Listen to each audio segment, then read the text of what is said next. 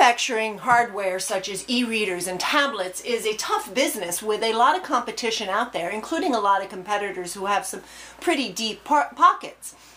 So, you know, Barnes & Noble is coming up against this and finding that its Nook is, you know, maybe starting to falter a little bit.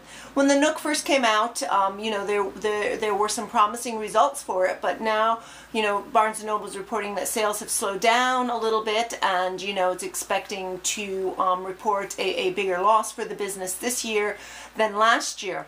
And, you know, this just points to the significant competition that Barnes & Noble faces in this space, especially from the Kindle Fire, which continues to grow. But it's not just the Kindle Fire. There's also, you know, the new iPad Mini and other players in this space as well.